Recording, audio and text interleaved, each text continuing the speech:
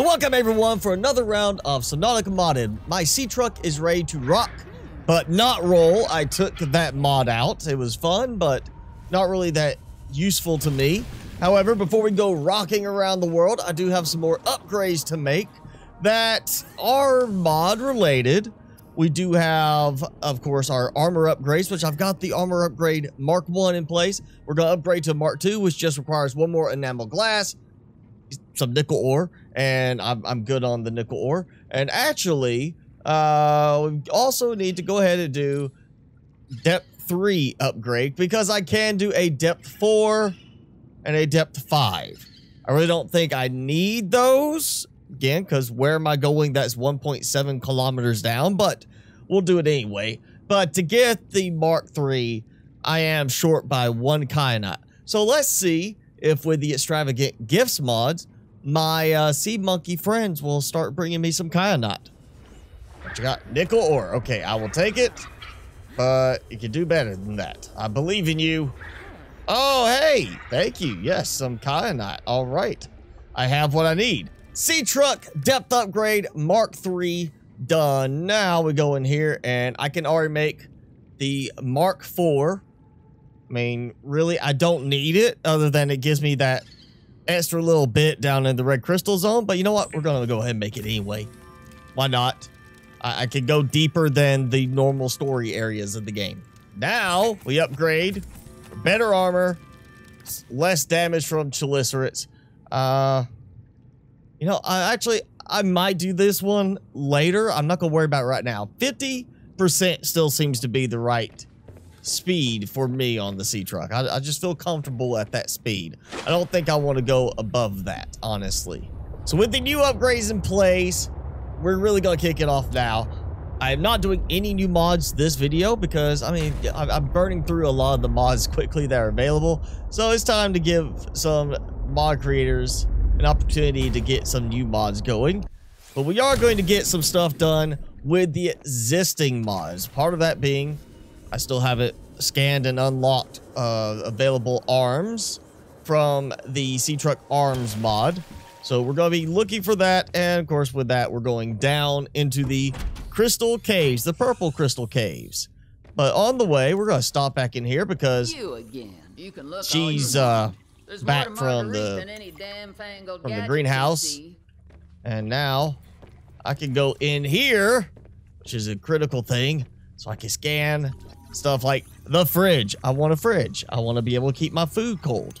And, yo, stove, it looks cool. Gotta get the shower because we want to make sure we can stay clean, even though I don't think she's been using that much. This is not how I like going into the purple crystal area, but it works. I find the other location is a lot easier to find my way around from. Propulsion arm. All right, suit propulsion arm. It's fine. I need to unlock it anyway. But yeah, we're going to look for the Seatruck arm fragments as well. They're somewhere in the crystal caves.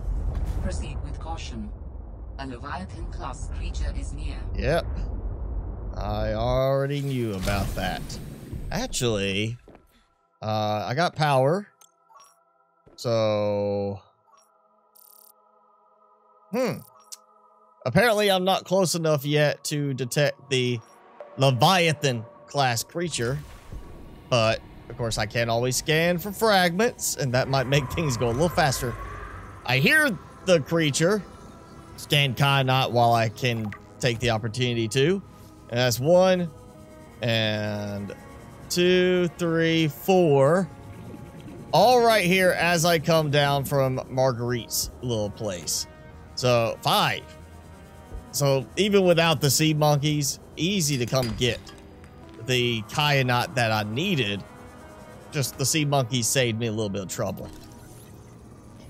And that's a Seatruck torpedo arm fragment. So that's 1. There's Seatruck torpedo arm. If I can not be punched. That's 2 of 4. Okay, that's different.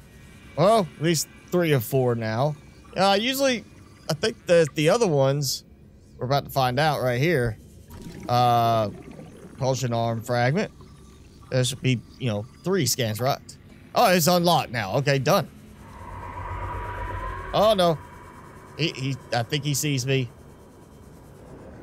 Maybe. Maybe not.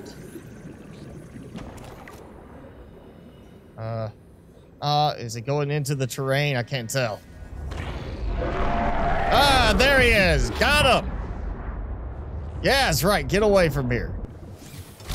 Ah. I knew I heard him somewhere right around me. And I really need to add either 2 more of the little mod storage upgrade modules or another storage module cabin, because I am already running out of room. Get away from me. Don't hover around me. What is it? And he went into the wall again. Seatruck torpedo arm fragment number 4. Cool. All right. Where'd you go? Propulsion arm fragment. Okay, there we go. That's the other one. So far I'm finding all the arm fragments. I haven't found the last of the grappling arm fragment yet. That's a bit sparse, but I have not been able to find any of the drill or claw arm fragments. So it's good to see that I'm actually finding at least these. Seatruck propulsion arm fragment. I can't even remember the number now at this point. That's 3 or 4. Please tell me that this is, nope. All right, not 4 of 4. Please be 4 of 4. Please be not 4 of 4. Please be 4 of 4. Not 4 of 4. One of way too many. The wrong one. I've already got it. Please. Finally, 4 of 4. All right, so that's going to unlock through normal method Seatruck propulsion arm and Seatruck torpedo arm. I need 1 more grappling arm, and of course, again, I couldn't find drill or claw. I had to use commands for those because as much as I searched, I went through the entire mine. Not a single drill arm fragment anywhere for the drill arm module for that. Oh, there we go. Yep. I am near one of the spots. And I believe it's the right one that I like to use. Yes, there we are. That's it. That's what I'm looking for. I'm just going to try to dive down with the whole thing. I don't want Big Meanie coming after my Seatruck. I'm going to get another part, which, you know, honestly, this should be the last part you get. But I don't like the land travel component of the game, so I'm doing this one second. I really wish we had some kind of like extra passageway or something that led around. Something else here to scan. Seems just a waste of space for one item like that.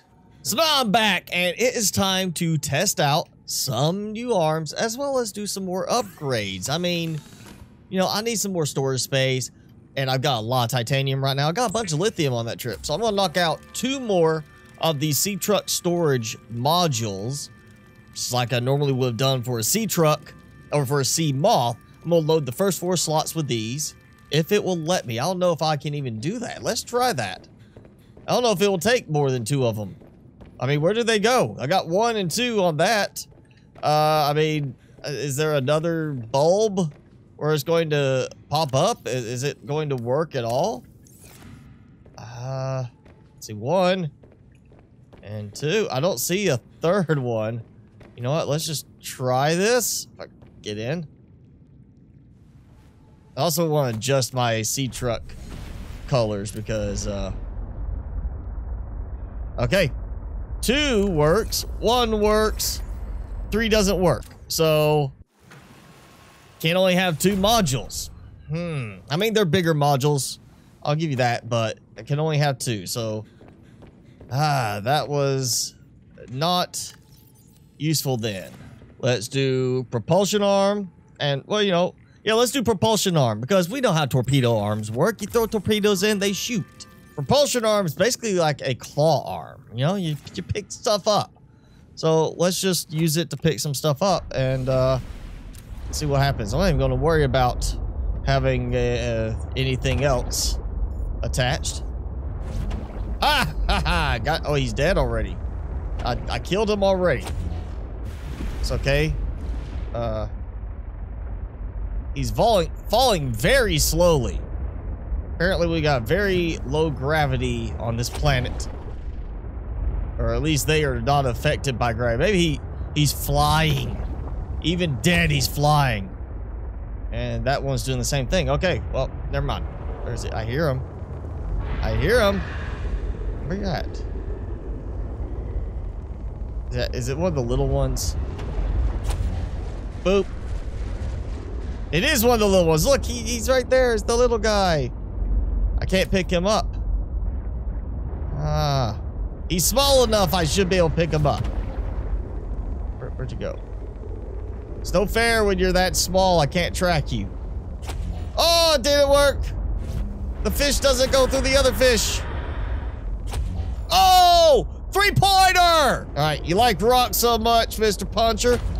Boom! Okay, I can't take it. And it cuts it off as soon as I do. All right, so that might actually work okay with the claw arm, you know, pick stuff up like that. I see that crypto right there. He's going crazy. Goal!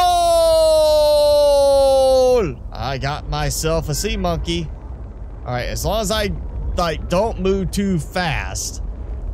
I mean, I just tap it, he will be okay.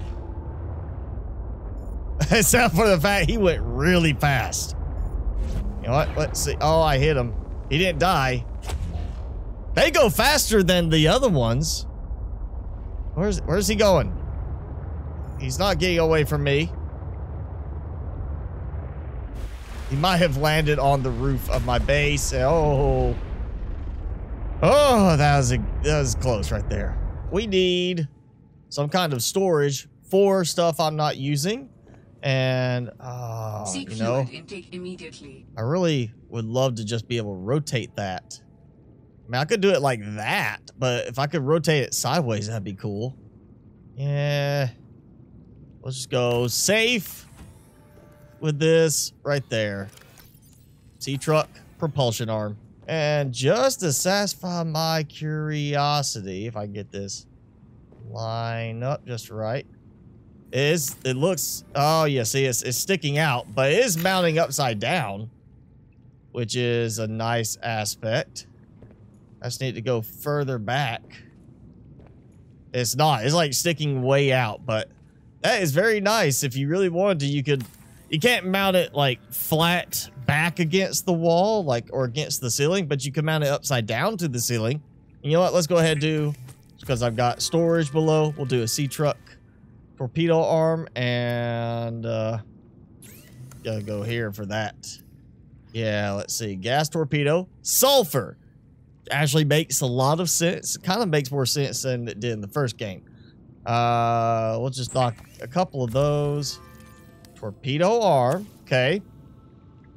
And let's see, we gotta get around here. I'm assuming it's kind of the same ordeal. Some sort, well, it's not doing anything right there. All right, so unfortunately doesn't seem to let you manipulate it while it's docked. Seems like that'd be a great time to do it, but it didn't let me do that. He was having problems navigating around the back of the Seatruck. Oh, gigantus Cryptosuchus. There we go. Boom. Oh, go. There, got him. 2 torpedoes, dead. Yeah, look at that. His head is almost as big as the Seatruck. That's just crazy how much bigger he is. And that's just from the random creature size mod. Whoa, I didn't even see this before. There is a depth upgrade Mark 6. 2,050 meters, so like double the deepest area of normal story in the game. Why do we even need that? And I'm sorry, Mr. Monkey, that I was ignoring you. Pat on the head. Yeah, why do we need a Mark 6? That's crazy. There you are. All right, come here, buddy.